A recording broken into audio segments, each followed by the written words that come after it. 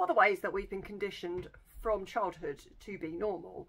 Now, if you recall, the whole thing of being a child is, what do you want to be when you grow up?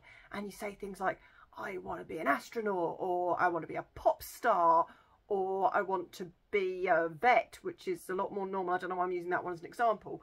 But this is all good and well, and they say to us as children, oh, you can be whatever you want to be when you grow up. But when it comes down to it, you really can't.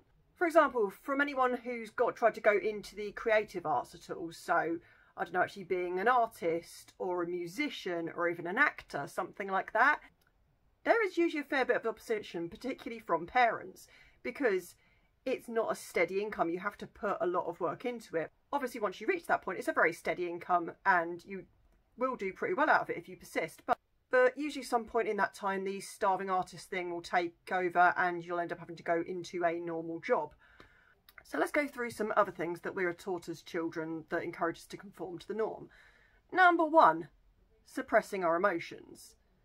Now, when you're a kid, I think we're doing a lot better with our raising children now, but we're not encouraged to let our emotions show. If we're angry about something, if we're extremely happy about something, we're not actually supposed to show that. We're supposed to stay relatively stoic, or stoic, however you want to pronounce that, and not show our emotions. It's considered impolite or not normal or weird to show how you're feeling. And one of the main reasons from this is that we're discouraged from standing out from the crowd, which goes back to the you can be whatever you want to be. Yeah, you can be whatever you want to be, so long as you don't stand out from the crowd and be too different. But the problem with suppressing our emotions is that it causes a lot of mental health issues because we are going against what our body is naturally doing. So by encouraging kids to do that, you are actually just going to cause them mental health problems in the future. Number two, we're told that there is a right way and a wrong way of doing things. In some cases, obviously, this is correct, but in a lot of cases, it's not correct. There are a lot of ways of doing something where the world would say there is only one way of doing this. Okay, for example, let's go in for a controversial thing. There is one particular way to get together with somebody and have children. You're supposed to find a mate of the opposite sex. You're supposed to have children, and this is the way it's supposed to be done. However, we know full well that's not the way it's supposed to be done, and a good way of looking at this is being homosexual. I mean, we know full well that homosexuality is a natural thing, but we're taught from childhood that we're supposed to meet a man if we're a woman, meet a woman if we're a man, get married to them and have children. Also, there's the thing of the wrong way and the right way to be is that the right way is that you're supposed to have children. Well, lots of people don't want to have children, and this is something that is a pressure on women, I think, a lot more than men.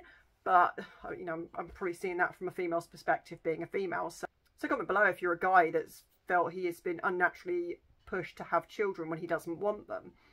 But this is just the point. You know, we're taught that there's a right way and a wrong way of doing things, but it's just not the case. Number three, much like the first point I made, we are told to follow our dreams as children.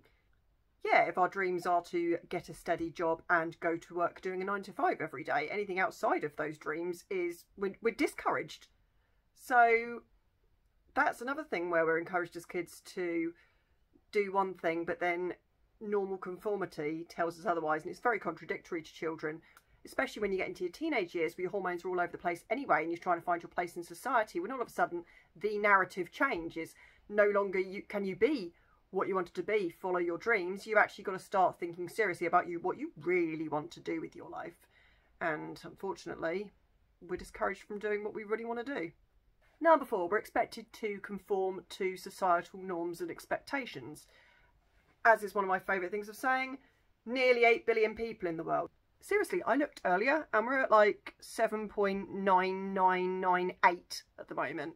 So give it a couple of days and we're going to be 8 billion. And damn right, I'm going to be going online and going, hey, look, we're now at 8 billion, just because I'm a bit obsessed with that. In a world of nearly 8 billion people, to expect majority of those people to just conform to the ideals of a few, and it is just a few, we just follow it on and we don't question where they've come from, but it is the few, is insane. We've got way more going on, so why should we be doing that? That's ridiculous, and it's so encouraged from childhood to not step outside the lines, or not colour outside the lines, and to just follow what is normal, but no. And number 5, we're taught to be competitive and compare ourselves to others. Obviously, that's terrible. Because if you're constantly comparing yourself to others, you're not going to be happy, because different people are good at different things. Different people succeed in different areas, but it doesn't necessarily mean that person in general is better than you. It just means in that particular area of their lives, they're better at a particular skill than you are. But, you know, everybody's got something amazing and unique to offer the world. And to constantly be encouraged to be competitive and compare ourselves to others isn't going to do you any favours in the long run. So that was 5 ways that we have been conditioned from childhood to conform to the norm. What are your thoughts on this? How do you feel about conforming to the norm? Do you find it easier to just do it, or do you find it extremely difficult to fit in? Comment below. I'm really interested to find out.